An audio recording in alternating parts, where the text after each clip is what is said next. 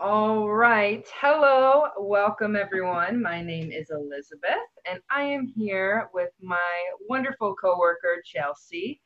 And we are here to talk about sibling relationships with a special shout out to Madison for her help with this PowerPoint that we have for you today. So, first thing first, I need to move my slide over one. There we go. Got it. So with Zoom, we, as you could just see, would ask that we find patience because technology is weird sometimes and there's some challenges. There are going to be questions that we ask you guys in a poll setting. We really encourage your participation with those because we love data and we love seeing more about you all who are participating. And just know that at any point there might be some unforeseen difficulties that we appreciate, again, your patience with us. So before we go on, I want to talk about how, oops, not yet. Don't listen to that, Chelsea. How we can ask a question, how to answer a poll, and so on and so forth. So first of all, how to ask a question. If you look in the bottom part of your Zoom call, there is a comment section. If at any point you have a question, you can just click that open, and then you can just type your question out. Chelsea is going to be monitoring those comments for us. And then how to answer a poll. When it's time for a poll to pop up, it will pop up on your screen. You'll just click whatever option best suits you, and then you can submit it through clicking the button submit, and then it's given to Chelsea, and that information is passed on to us. It's all anonymous. We don't know who answered specifically. We do know how many people answered, but we don't know who it came from. So that poll will be also a part of our conversation today. And just so you know, you will be muted and your video is going to be turned off during the duration of this series, this PowerPoint presentation today. That is just to protect everyone's identification and to make sure that any outside noise isn't coming in onto the call that could be distracting or make it hard for other people to hear the content given. And then lastly, this is going to be recorded. The reason we're recording this is that this time may not work for everyone that we serve in our community, and that's okay. We just want to make sure that it's available to the people that would maybe benefit from the content presented. So it's being recorded. It will be available on the YouTube site associated with Health West virtual groups.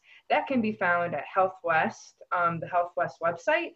And then if you actually Google Health West groups, there is an option to look at the virtual groups, and the link to all of the presentations during the series are on that site. So first and foremost, we would like to find out who has joined us today.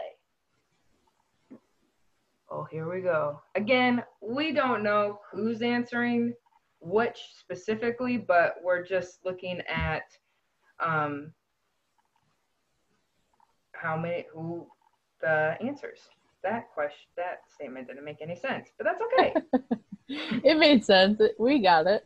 All right, awesome. So we can probably end the poll because it looks like everyone participated. Great. So we have some parents. We have a parent here. We have some professionals here. Welcome, everyone. We're so glad that you joined us. Yeah. So I'm going to exit out that. And then the next question we have is, how many kids do you care for? This kind of gives an indication. This content is related specifically to siblings. And so we just kind of want to get a vibe as to how many kids are being represented in this sibling nature of this. So we have one parent, and it looks like one person answered the question, which is awesome. Yeah. I think. We can end it. It looks Yeah, like I some think we other. can end it. Yeah. Yeah. Let's do it. Yeah. Okay, awesome. 2 kids. Yes. That would mean there's parents here that have children who have siblings, which is great. And, a part of this, that was really helpful to know too, because a part of it as well is to know how we can assist as a professional parents who have children with siblings. So, just some housekeeping things right out the gate. Let's talk about what type of sibling relationships we're talking about when we're talking about this. I was going to say sibling like 5 more times, but then I realized how redundant that was. So we have step, half, biological, foster, adopted, non familial. Is that how I say that? I like the way you said it. It had a good energy to it. That's definitely not how you say it. That's okay. It sounded good. Thank you. Thank you. So we have all these different types of sibling relationships that we may have in our own life, that we may have in the parents' lives of who we work with. And those are the type of relationships that we're looking at when we're dealing with this content. Sorry, I'm just figuring that out. So caregivers, biological, foster, step, adopted.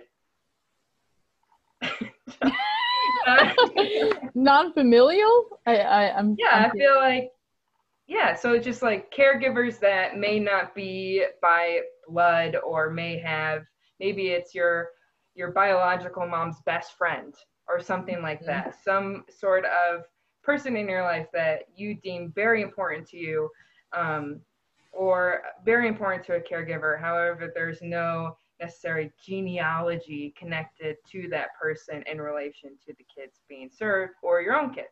Yeah. And I think one thing that is very true to the world we live in now, even though there were so many different options for how we label caregivers and the different sibling relationships, we didn't touch on all of them. And there may be things that or phrases that you use that are different. That doesn't mean that they're not equally as important, or that maybe they're not considered family. Just like Elizabeth said, our families are made up of so many different individuals. It could be a best friend, it could be a grandmother, or whatever. So just keep in mind that for those individuals that we work with, and also for our own families, it can look really different. Yeah, absolutely. And I think that's a really good point. And like this slide says, it's okay that every family looks different, and that is just how our world is represented in a lot of ways. So that is good, and also good to know too, when we are working with our families as professionals, thinking about the constructs of the family system and how it is related to one another, so that we can best serve those relationships. So when we're talking today about siblings, this is kind of our frame of reference of what we're going off of. Siblings need a coach, not a referee. They did not choose one another. That says did, but they didn't choose one another. So We're that's just trying to point out the fact that they didn't choose one another. exactly. And they are forever friends. So these are our kinds of things that we're looking at when we're thinking about our frame of reference for this content today. Are there any questions so far, Chelsea, from the thing, or anything that needs to be brought up? No questions at this point in the chat, but some encouraging things about participating. So we Great. appreciate our viewers participating. Thank you. Absolutely. So what are the common concerns when we're talking about siblings and siblings relationship? First thing that we think of is communication. How do siblings talk to one another? And again, our frame of reference is they need that coach. They need that person to help them cross that communication bridge together, because sometimes siblings by themselves may not have the tools to be able to communicate well. I personally work with children with autism, specifically under the age of 21. Chelsea works with a wide range of youth with developmental disabilities herself. And so sometimes with the kids that we're serving, we really have to make sure, do they have the prerequisite skills in communication? What is the breakdown here? What skills could possibly be needed to be trained in order for that bridge, that communication bridge, to be crossed by both parties? That's a super important check-in for us as professionals and as parents too. You know, there is this coach, this kind of this need, this to come alongside your child to the best of your ability, to kind of see things from their perspective and where they're coming from, to help kind of mediate that conversation as they're learning to do that themselves. You know, kids aren't born with conflict management strategies or abilities, and it's part of our role as parents to help guide them through that process, to help them see possibly different perspectives. I know from speaking with children with autism, that perspective taking can be very difficult and has to be a skill taught to the to children, both neurotypical and children with developmental disabilities. And so it's really important to check in there and say, what are the skills that have to do with communication that may need to be built up or strengthened or maybe utilized differently? Maybe your child has a great skill in communication, but it needs to be redirected in some way. You know, that may already be a strength that's just not utilized to its full capacity. And then this point says it right. They didn't choose one another. Got it right. Yeah. And so then thinking about with siblings, you know, they have different personalities, they have different opinions. And, you know, working together, I know as adults, it can be difficult sometimes to even accept other people's opinions when it comes to communicating with each other. And, you know, we have so many years of experience built up to this point that we've had opportunities to practice accepting other opinions different than ourselves. And some days it may still be a struggle. However, the children that we work with specifically may not have those skills. They don't have those skills when they're born, and they need to be coached through how to accept different opinions than their own. I mean, there's some very, you know, it takes opportunities, it takes time, and we'll get to that more a little bit later. And communication, the siblings are gaining lifelong skills through communication and conflict. Conflict is a natural thing that happens in all relationships at one point or another. Whether it's deemed as a minor conflict or a major conflict is in the eye of the beholder. However, it's going to happen. And the skills that we're teaching our kids or teaching the siblings that we work with are lifelong skills that they will continue to develop and grow over time. So I keep moving my mouse, but there we go. So as parents, the language that we use is so important and can have an impact, whether it's positive or negative, on the relationships our children have with each other. How we use our language to communicate our needs and wants, how we use that positive language to model to them how we expect them to communicate with one another is one of the first steps that we want to look at. As professionals, you know, we spend time with parents on one-on-one, whether it's in a family training session or a parent coaching session, helping redirect certain phrases or praising when parents utilize positive techniques.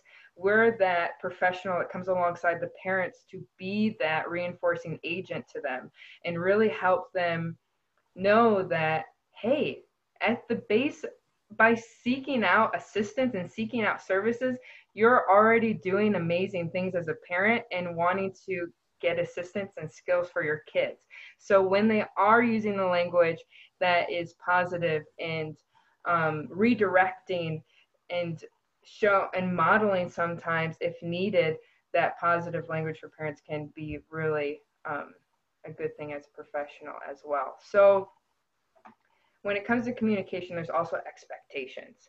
So with siblings, we want to explain the expectations to our children. We want to tell them what's going to happen, when it's going to happen. If visual charts of expectations are needed or to help the child stay on task, that may be something that we want to introduce to our kids. I remember growing up, I have a sister, and we were relentless about the remote control and watching TV. Oh my goodness. Like the TV was Grand Central Station at the Wing household.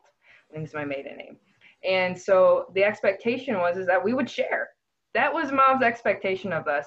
However, we needed a visual to remind us of that sharing. So on the calendar, my mom wrote a J and an E every other day to indicate to us whose day it was to have full remote control.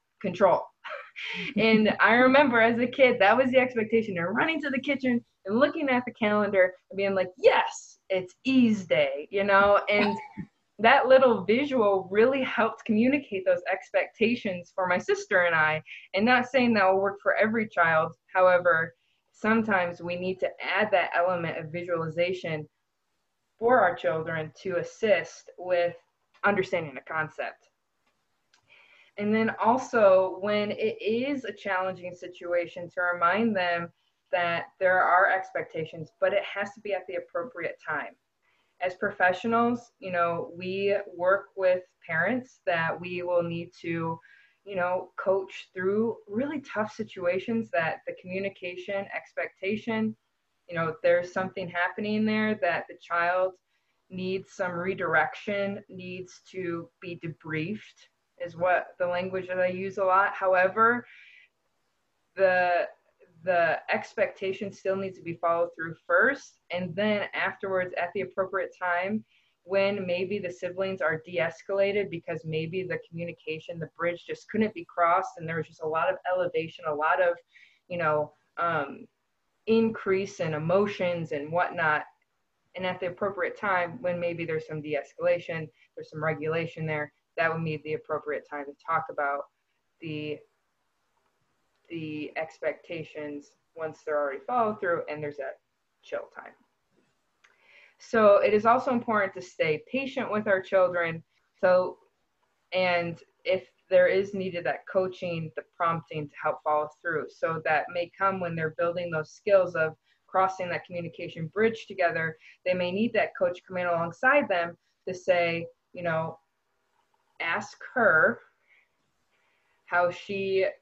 what she wants or something like that. And then that also comes from a professional standpoint too. I mean, coming alongside our kids, you know, I think about like interverbal programs and then fading ourselves out of the picture so that the child becomes more socially responsible for their own behavior. And then over time, it just becomes second nature to them because we've faded ourselves out, much like parents, you know, stepping back small steps by small steps so that the children over time and through a lot of opportunities can gain the skills in order to learn how to communicate somewhat effectively. And just to touch real quick too, because we're discussing language and expectations and having patience.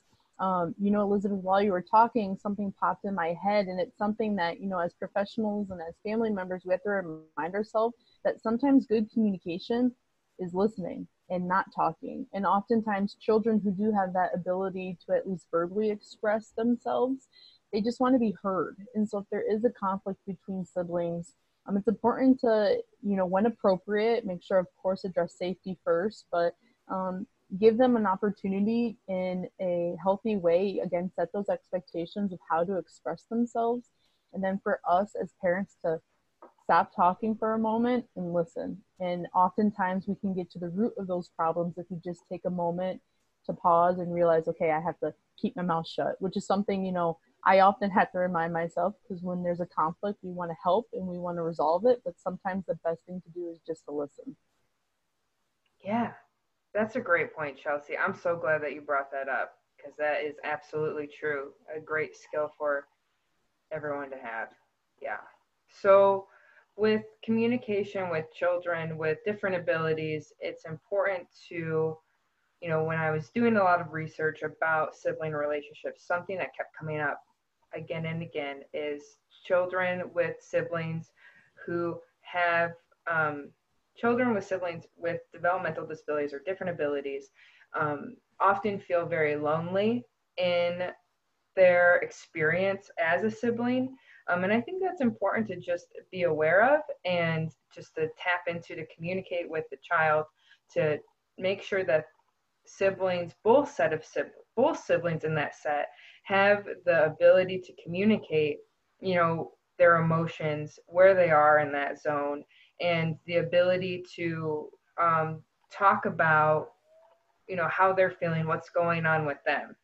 And I think it's important not just to assume that a neurotypical child has the ability to self-regulate. And it's important to not assume that that child has the skill set to articulate emotions. That comes with time, that comes with opportunities and experiences.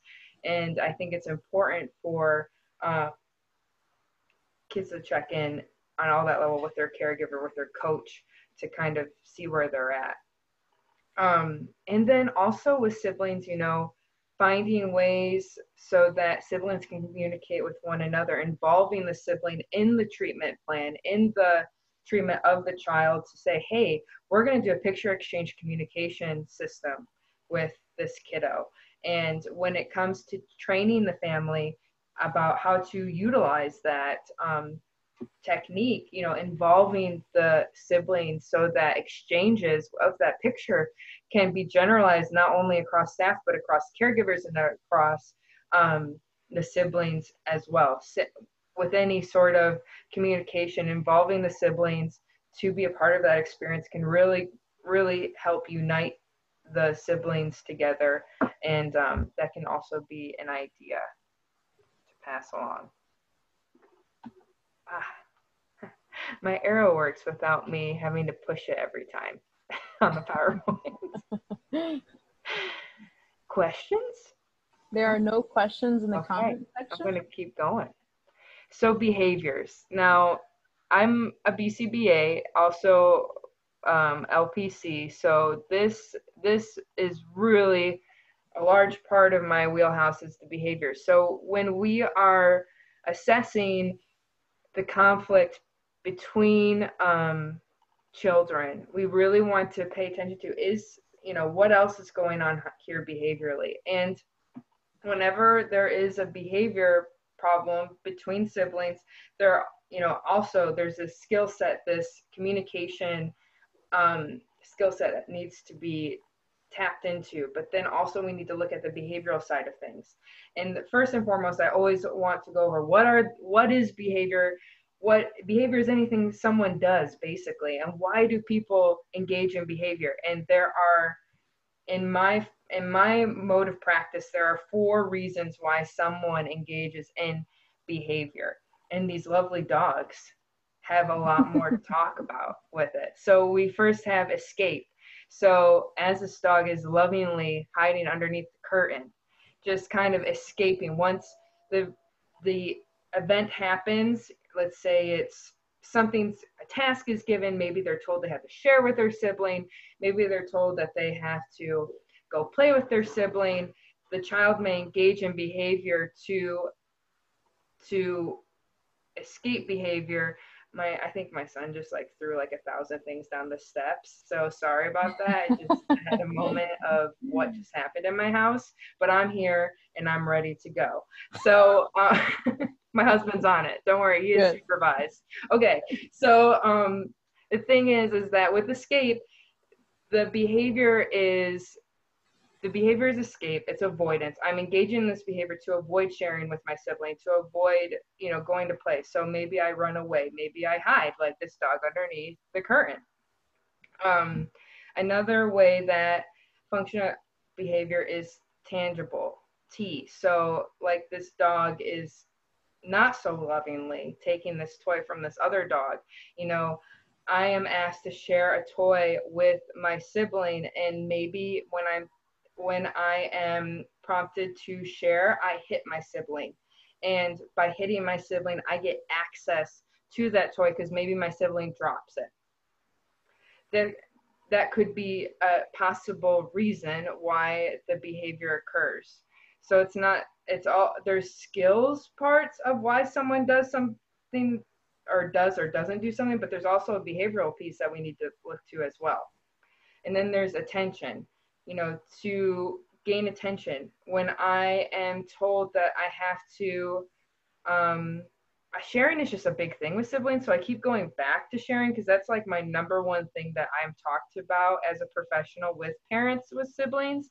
So my kid doesn't share with their sister. He just doesn't share. That may be a common thing that I hear over and over again. And let's say when I am told to share with my sibling, I start yelling, I start screaming, and then my mom comes over from being in the kitchen and then scolds me. That may be reinforcing my screaming behavior, because whether it's negative or positive attention, attention is attention. And by engaging in this behavior, it is giving me that attention that I'm longing for by engaging in this behavior. I call it feeding the function. How are we feeding that function? How are we, continuing that function to grow and expand? There are ways that we want to make sure that we are attending to that function so that the behavior, especially if it's problematic, is decreasing. Now, if we see our child sharing and we know they have a lot of attention seeking behavior, we can proactively give that child a lot of attention so that they're kind of being fed in a way that fills up a lot of positivity, and they're able to increase that behavior because it's reinforcing to them. The last function of behavior is sensory, which I love this dog. I mean, I just think it's so funny. But sensory behavior is doing something that you do because it feels enjoyable to you. Working with children with autism, it can be hard for parents and for siblings to know how to play with their sibling when their sibling who is diagnosed with autism may have a lot of sensory or self-stimulatory behavior, which leads to non-functional play with toys. So what I mean by that is, like, a kid is playing with a car, and maybe they're playing with the car like they're flipping over the car and just spinning the wheels. Or they have a bubble machine and maybe they just put their face in the bubbles the whole time because it keeps going and going and not giving access to the other kids. Obviously, there's some bubble input solution, like some solution input there that we also want to attend to. But yeah, Chelsea, you understand what I'm saying? Yes, yes. Okay, cool. I see you nodding. Like, I'm looking at the corner of my screen because I'm just like talking to you. But yes, so when we're looking at that's also something that we want to speak to too with teaching siblings how to play with one another, because there comes a point that, like, one of the siblings, one of the many or how many there are, may not be able to play functionally with toys. So that might be something that we need to attend to too. It's the reason a child doesn't share well is because when that child gives over the toy to her sibling or his sibling that is diagnosed with autism, they do things with it that aren't functional for that toy, and it's upsetting to the sibling who just gave that toy. That might be something that we need to attend to too. Can this child even play functionally with toys, and how can we build that skill set? Mm-hmm. So again, speaking to what are some challenging behaviors that we have between siblings, playing inappropriately, sharing, hitting, screaming, becoming upset when a toy or preferred object is taken away. We want to look at what is the function of this behavior. We want to find a balance during playtime. Giving time to kids to not play with one another, not having it always have to be with one another is okay. It's just about creating that balance. And when it is time to play with one another, really being intentional as parents to be that coach, to come alongside the kids, to really make sure that you're providing that guidance, especially in the beginning where they're going to need a lot of guidance. They're going to need a lot of coaching because that skill set, those opportunities haven't been there necessarily in this capacity before. Yeah. Ooh, give opportunities for practice of telling your child no. Yeah, that's huge. I mean, it's okay to tell your child no. It's good to build up that ability to be told no. That's a lifelong skill. And so then I think it's important to create those opportunities to follow through with that, when I always err on the side, like, follow through with what you know you're able to follow through with. And if you're going to say no, and you know in the back of your mind that you don't have the emotional capacity, the physical capacity to actually follow through with that no, then don't even say it. Like, it's okay to, it's important, it's more important for a follow through at that point, because that's going to be more effective in teaching the skill. Yeah, and So, I'm sorry. no, go ahead. I was just going to say, the important thing to note is that no matter what, cognitive ability or your child is at, every behavior, again, serves that function. And no matter where they're at, they know what they're going to get, right? And so sometimes I think that we can get hung up as parents saying, well, if I have a child who is cognitively impaired, well, they don't understand. And so we just let certain behaviors go, especially when they're with their siblings or interacting with other kids. It's important that we still address those behaviors. It may seem easier right now to ignore certain things. Like if we're going to scream bloody murder in a supermarket, I don't want people to stare at me. I don't want people to think I'm hurting him, right? Mm-hmm. But the important thing is that if we don't address those behaviors now, they're only going to continue or they're going to get potentially worse. And so, yeah, that's just something I wanted to note because, I mean, even us as adults, going back and referencing saying no, how often do we like being told no, right? Right. And even sometimes we respond we can respond pretty explosively. And so it's important, like, we need to teach our kids and we need to address every behavior. And touching on what Elizabeth said, that follow through is so important. So let's say your child, you are separated from your partner, and so your child spends some time at their house as well. If you say, well, if you don't do this, I'm going to take away that PlayStation that is at their other parent's house. If you have no ability to take away that PlayStation, you just kind of lost that credibility and that follow through. And so they know I'm going to do whatever I want because I'm still going to get that PlayStation at dad's. And so it's important with that follow through. Yeah. And I absolutely agree, Chelsea. Those are excellent points for sure.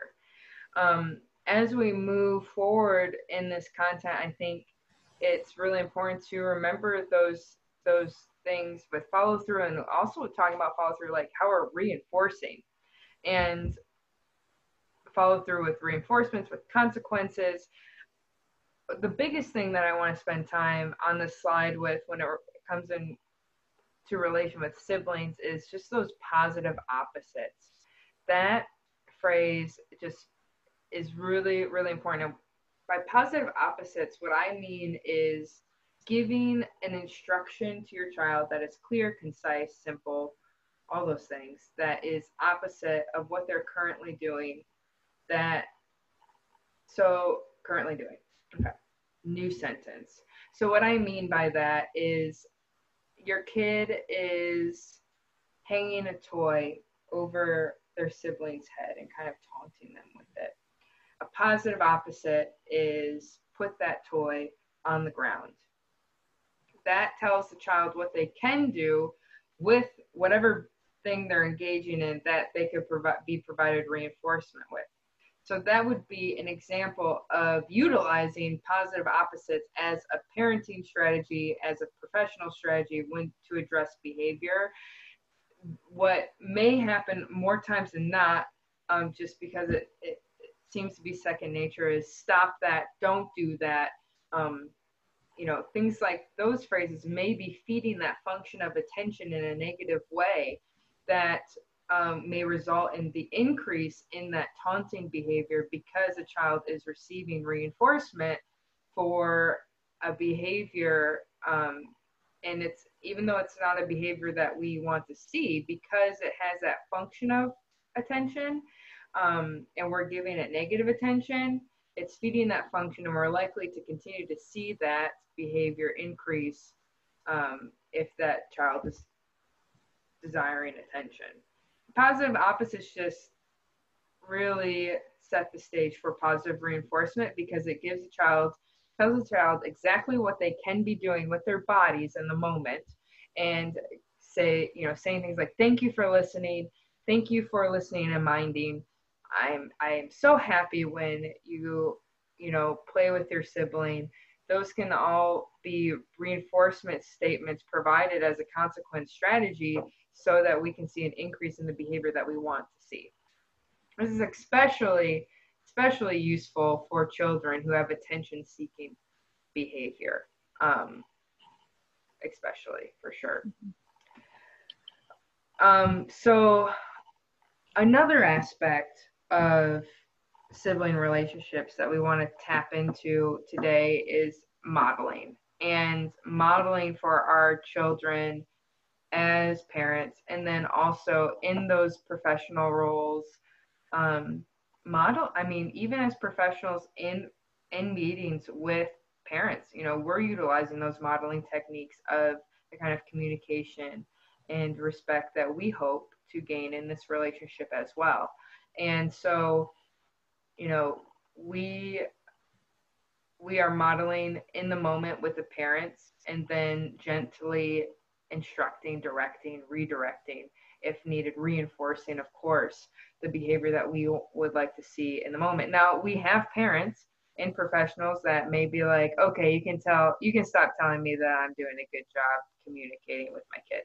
And that's awesome. To me, if a parent says that to me, that means that we're kind of like have rapport with one another, and that at least, like, you're telling me what's going on. And it takes everything within me to be like, thanks for telling me what you need, because then I'm doing exactly what he told me not to do. But it's important to model for our parents, to model for our children, the kind of behavior that we expect from them. Saying please, saying thank you, apologizing when a mistake is made.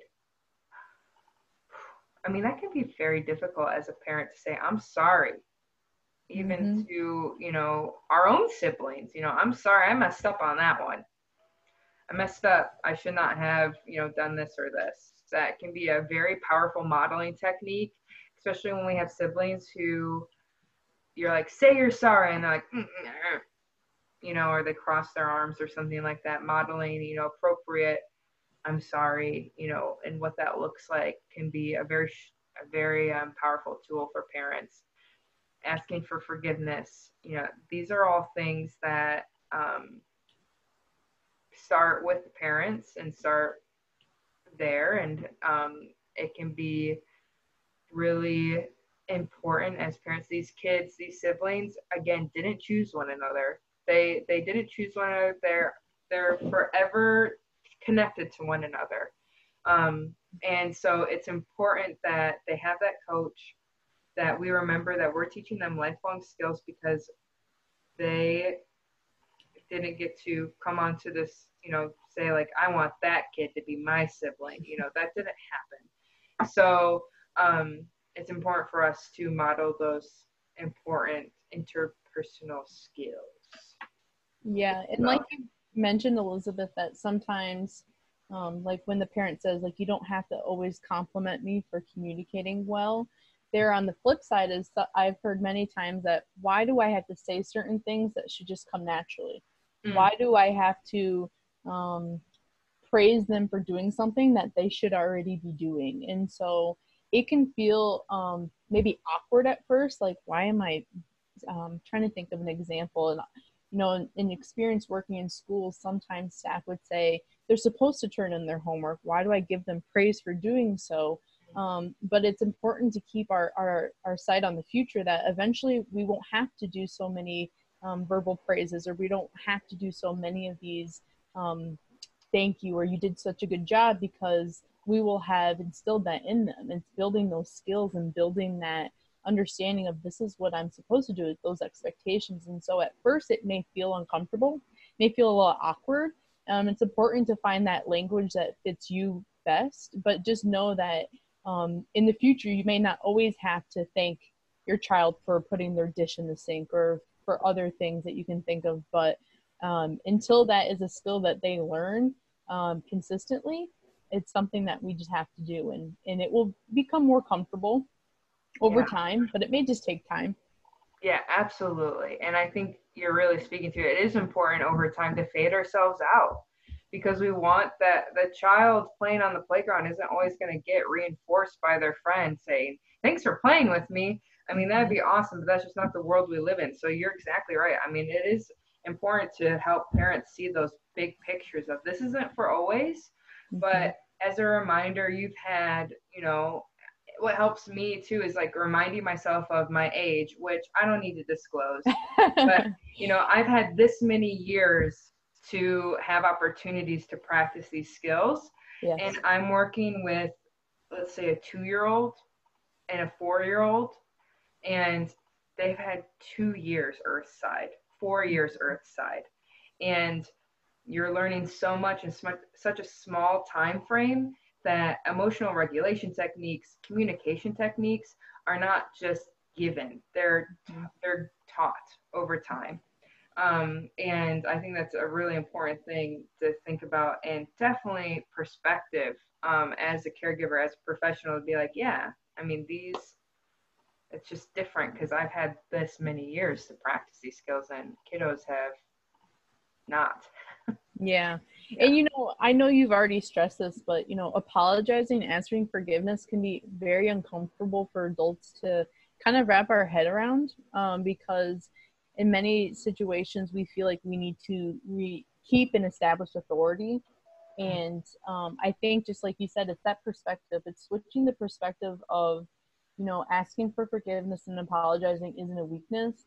It's a strength. It promotes healthier communication. And I know for me, whether someone has intentionally or unintentionally hurt my feelings, the feeling of when someone says I'm sorry, Mm. whether they mean it or not, is just it is kind of a relief. It's like, oh, they acknowledge how I feel. And so when our siblings, or when our children, or if you're arguing with your sibling as an adult, always remember that the end game is that we care about each other and that we want to continue this relationship. And so sometimes it's acknowledging, I may have hurt you, wasn't my intention.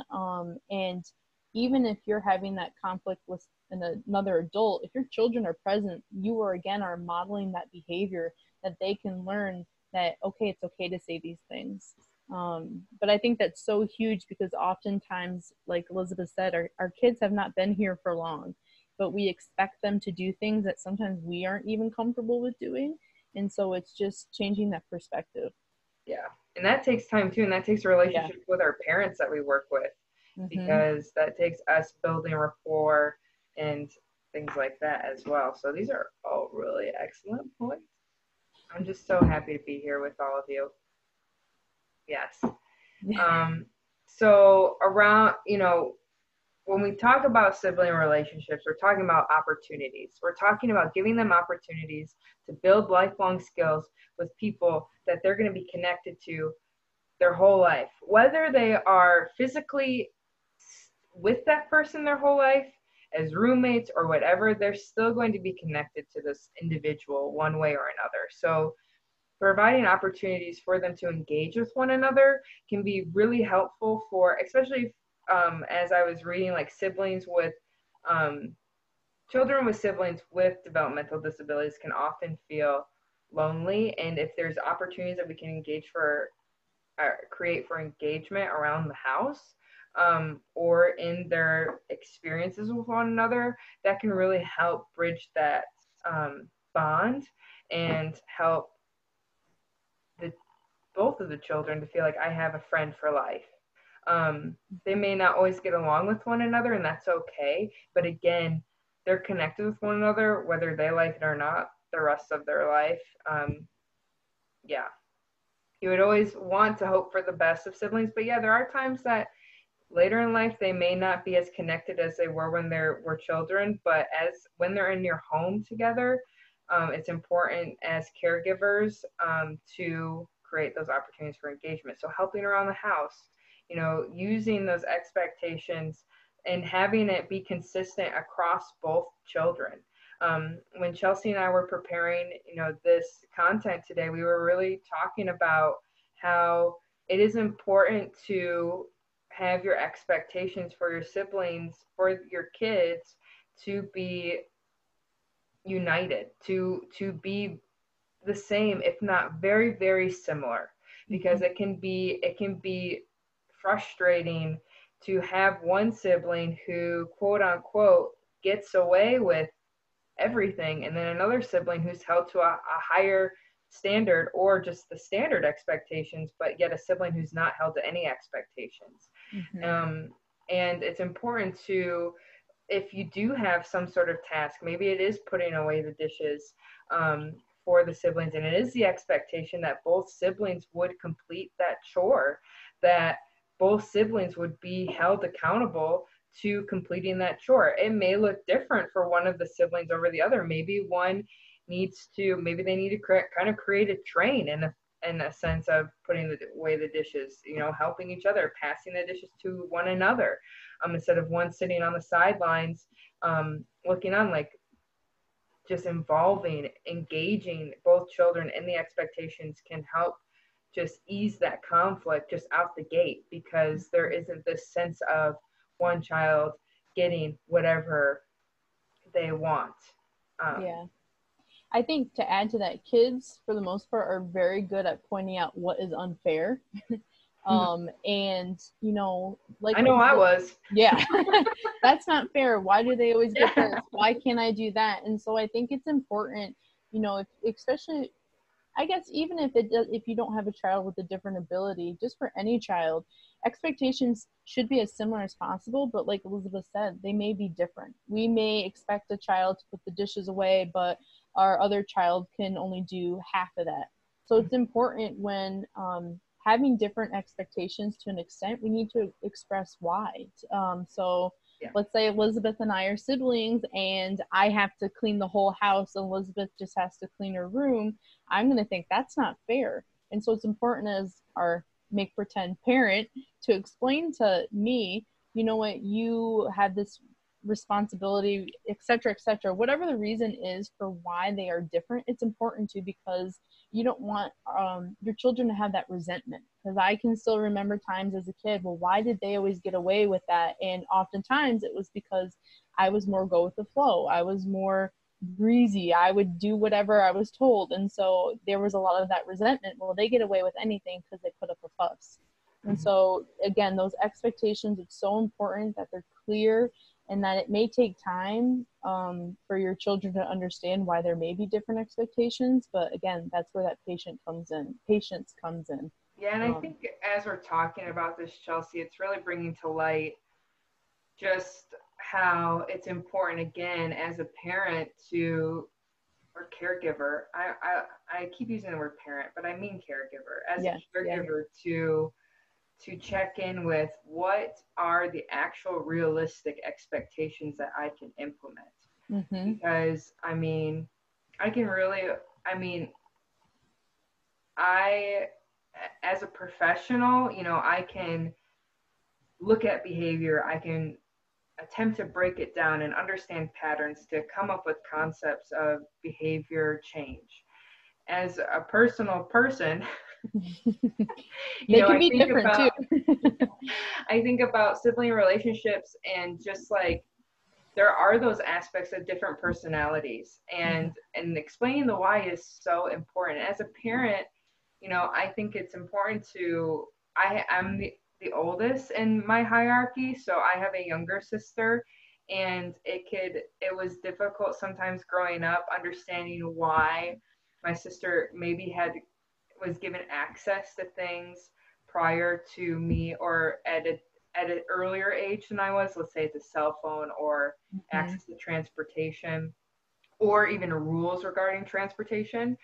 And you know, I think it comes with, you know, as a parent, your expectations also may change over time. As your house changes, maybe you have older siblings that leave the home, or older children that leave the home, and then you have a new kind of unit within the home that obviously the children that are no longer in there are not, they're still part of the unit, but the home construct has changed.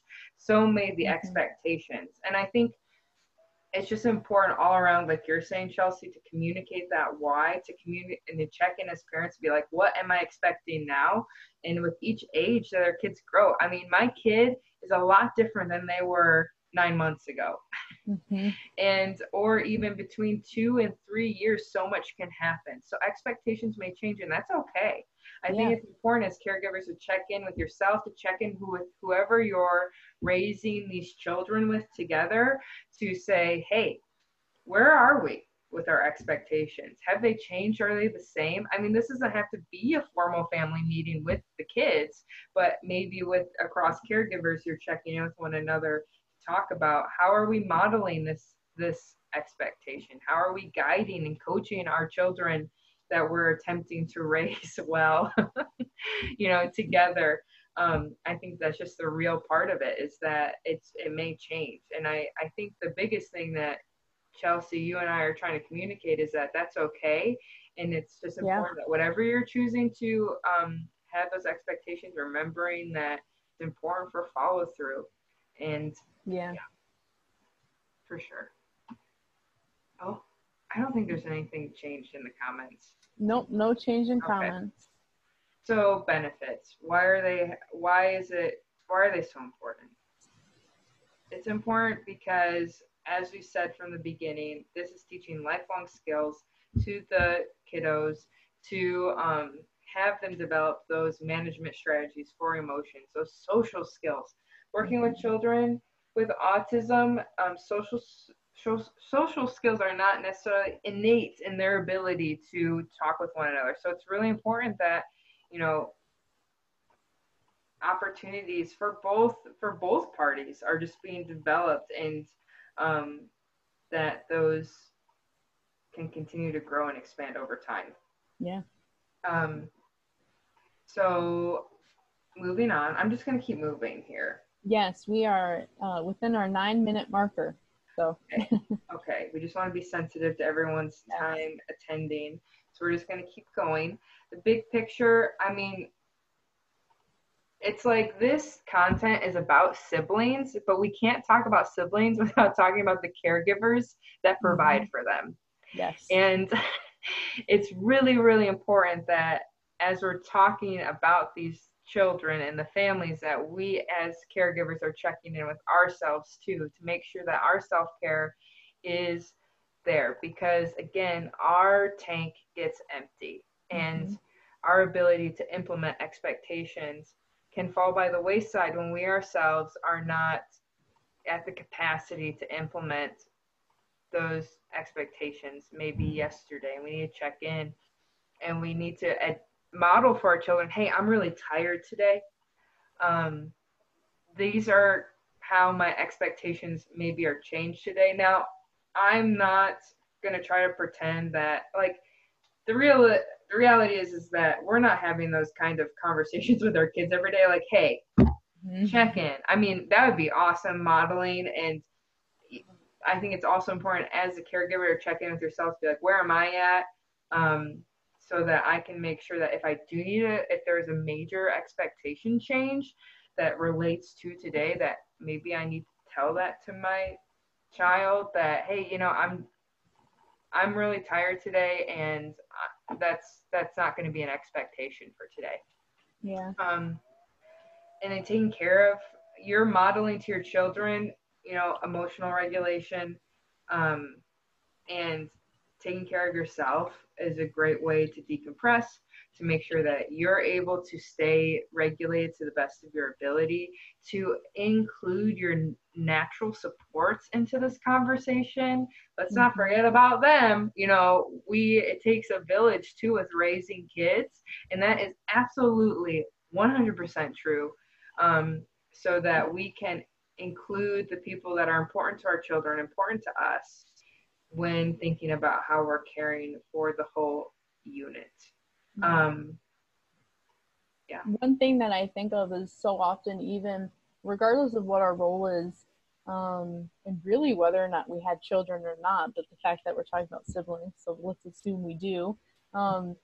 So often we even say, like, I don't have time to take care of myself. I have a million and one things to do. And especially now that everyone is at home, it's hard. It gets hard to take care of yourself. And so, a little plug, Elizabeth and I did a presentation in the past about coping skills. And the thing that you can do is try to incorporate your children in those moments of self care. And so, for example, if your self care is you just want to listen to some music, of course, if it's age appropriate, and that's up to you to determine if it is age appropriate, but include your kids in that. I like to paint. It's crazy painting, very abstract. But I try to engage my family in that. Some of them are like, that's not what I want to do. And so it's, again, also respecting those boundaries. But we are here to raise a family. But if we're not taking care of ourselves, it's going to be harder. And so Hmm. it's important to make that time. And if you feel like you don't have time, especially with our kids being home from school, um, include them in it so that you all can learn healthy life skills for the future. So it's just important. We know it's hard. I mean, there's so many times I think I just don't even want to put the effort to do something that would fill me back up. But then I realize over a certain amount of time, if I don't take that time, I'm angrier. I'm more likely to respond to situations more emotionally. Whereas if I take time to do something that is meaningful to me, I'm much more understanding and forgiving. Yeah. Yeah, absolutely. I think those are all really great points. And when we think about self care, we're thinking about all these things. We're thinking about self care, we're thinking about our communication and expectations. I think the biggest thing is speaking to those natural supports of getting connected because, especially with siblings, with children with developmental disabilities, it is important that everyone like that these siblings feel not alone and their and parents there's plenty of um, there are quite a few resources. I listed them here in the county, and these are as easy as finding over Facebook and to get those notification of events that may be occurring virtually or in the distant future regarding even communicating with other parents. I mean, this is just a great sounding board that is available. And then also, I'm just going to keep going. These are some self care resources. We have Calm, we have Headspace. Um, these are some great places. Again, this PowerPoint is going to be on the YouTube site after this is all done because this is going to be recorded. So if you are seeking out these resources, this PowerPoint will be available via that YouTube video again soon. And then we have the educational series. We're talking about daily living skills coming up. I am leading that one in a couple of weeks, talking about how to teach skills, daily living skills, especially when our child may be afraid of that situation, i.e., hair washing or nail trimming or something like that. Toilet training is, we're going to be discussing that in a couple weeks. Let's see, I'm pretty sure we've done most of those. So we have a few more. There's more. There's Monday. It's on Mondays and Wednesdays at 4 p.m. This Zoom link. And then here are some references from our PowerPoint today. So yeah, I'm going to. So everyone, we are so thankful. Are there any last comments or questions? GLC, I don't think so.